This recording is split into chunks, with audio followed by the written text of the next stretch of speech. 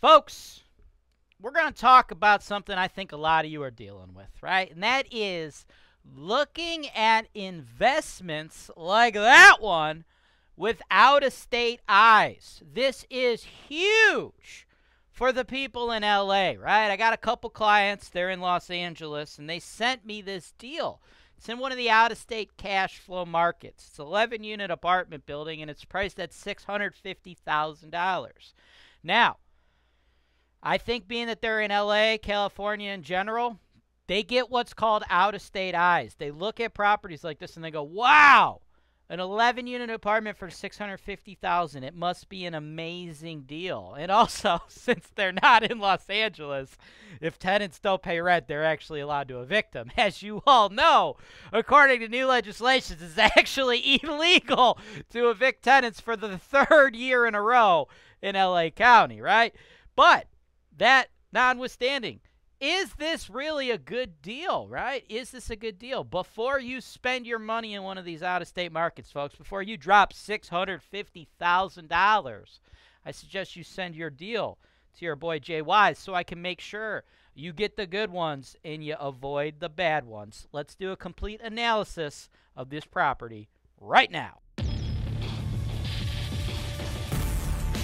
This is your show. This is the show where I work for you directly, taking your needs. I'm going through the MLS, and I'm trying to find the best possible deal for you guys. Put down 25%. That's the perfect way to buy this. That's why real estate investing is the greatest industry in the world. Welcome to the show, folks. Your boy Jay Wise here, right? This is what I do. You guys send me some deals like this one, and I'll let you know, man. Thumbs up, you're going to make some dough. Thumbs down, you're going to lose your ass, right?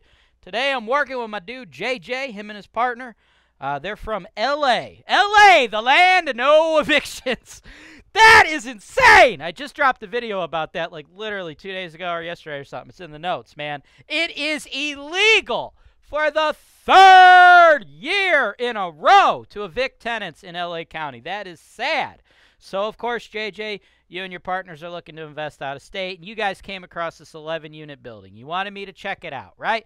And I'm here to make sure you don't get, googly eyes, out-of-state eyes. I'm here to make sure it's not 2:45 a.m. at the bar closing time. You got some crazy beer goggles on, man. I'm making sure you go home with a 10 and you avoid a 4. Wow, was that joke sexist? It might have been. I apologize. Anyway. The address is 3498 Bosworth Road, Cleveland, 44111. Now, this is an 11-unit apartment building, and is this a good deal? Is this a bad deal? You guys sent me the rent roll. You guys sent me the expenses, taking a look at the particular building here, right? Just checking it all out. You want to know, is this gonna make some sense, right? Should you guys do this deal? And even without having to go through the entire list of expenses and go over that, I can wholeheartedly tell you guys right now, despite the fact that I'm cruising through these units and everything is looking cool and it's looking nice and it's fresh, it's crisp, it's clean, unequivocally, though, I got to tell you guys, there is absolutely no deal to be had here. This is garbage. This seller is looking for a mark. This seller is looking for the greater fool. This seller is looking for somebody who doesn't understand the values here in the Cleveland market. This deal is no good.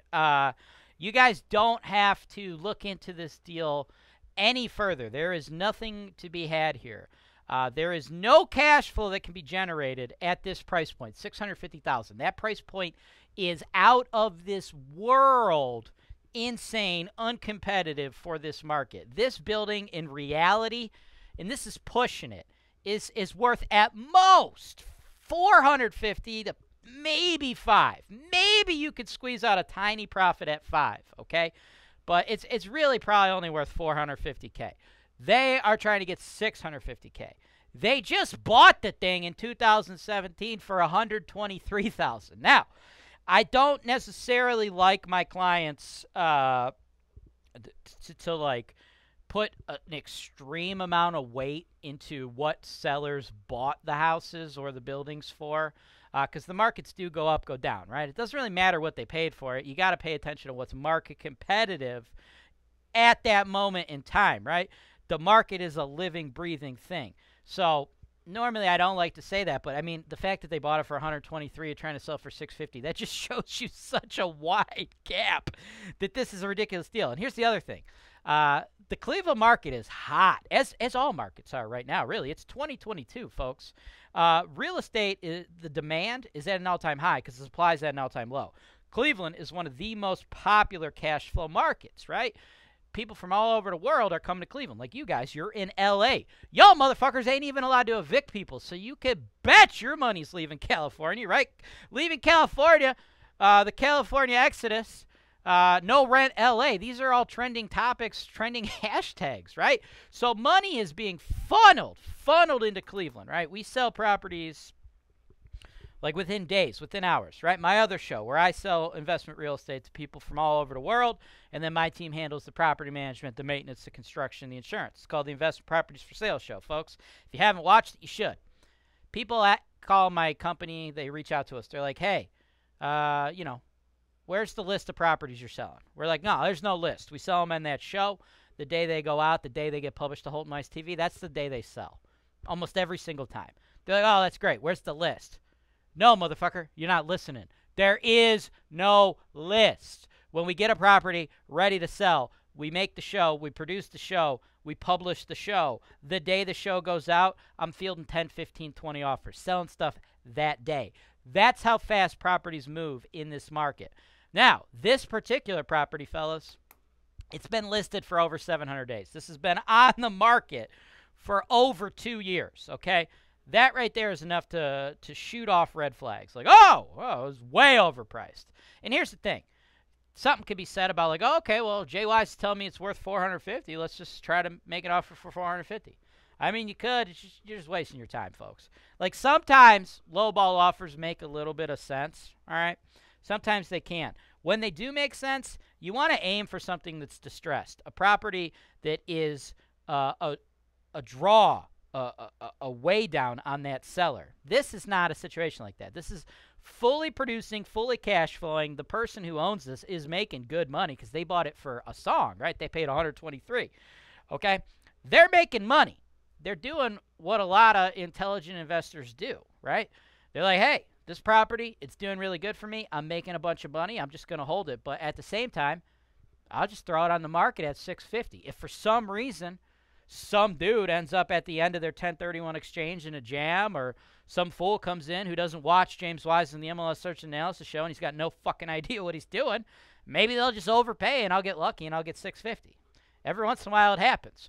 But that, folks, that's why if you're going to be in a place like LA where you don't have a full understanding of the Cleveland market, that's why you come here. Because sure, maybe this seller one day will find a fool to give him $650, but I can sure as shit guarantee if you watch this show and you work with me, you ain't going to be that fool, right? So, fellas, move on. There's no deal to be had here.